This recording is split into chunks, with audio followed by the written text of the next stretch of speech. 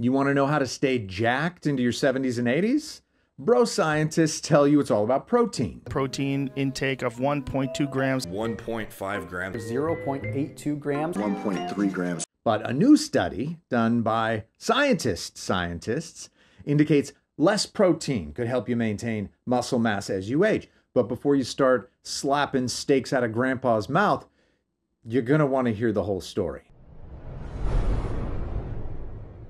Welcome to Lifespan News. I'm Emmett Short.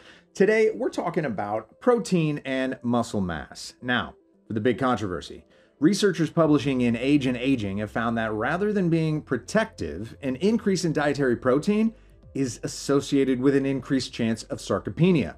What is sarcopenia? It's a well-known disorder that occurs with aging, and people with sarcopenia lack adequate muscular function, and it leads to frailty and a high risk of falls and a decreased quality of life. Speaking of decreased quality of life, don't go vegan just yet, okay? Let's break down some previous research and look at how this study was conducted. So previous research has found the phenomenon of anabolic resistance, where muscle protein is more difficult to synthesize for older adults.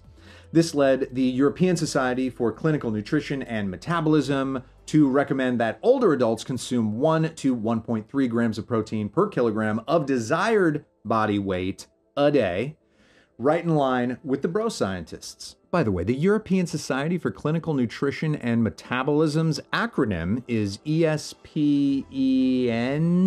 That makes no sense to me. Where did the P come from? Why is there no M?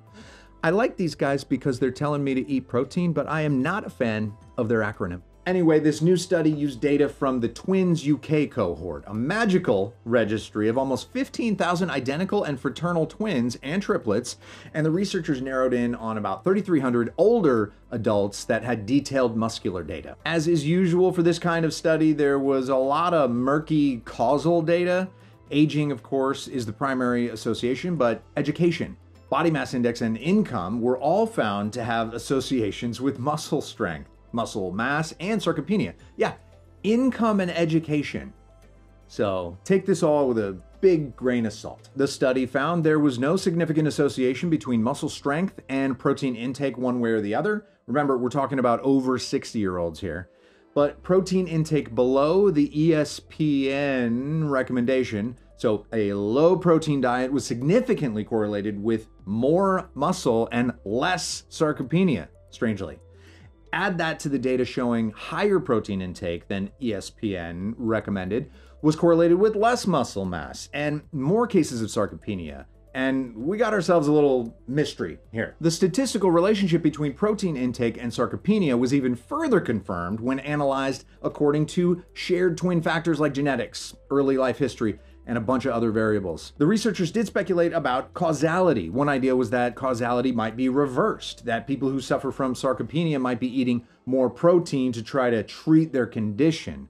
The researchers thought this was unlikely because sarcopenia is seldom diagnosed, but you don't need a doctor to tell you you're getting thinner if you have a mirror. Just saying. Another explanation was that diets high in protein might also be high in inflammatory or other negative factors that promote sarcopenia. So it might be the type of protein that was causing the results instead of protein in general. As suspect as these findings are, this study does throw doubt on the conventional wisdom surrounding protein and sarcopenia, and it might result in reevaluations of dietary health guidelines. Could be a big deal. Now, this is an association study that does not prove causation, but it makes it clear that simply eating more protein is not likely to protect anyone against developing sarcopenia. Exercise might be somewhat effective in fighting back against this disease, but more fundamental biological interventions are likely to be required, aka pharmaceuticals, to actually prevent it for good. What do you think? Is this going to change how much protein you eat? Let us know in the comments, and make sure you subscribe and hit the bell so you can stay up to date on aging research. I'm Emmett Short, and we'll see you next time on Lifespan News.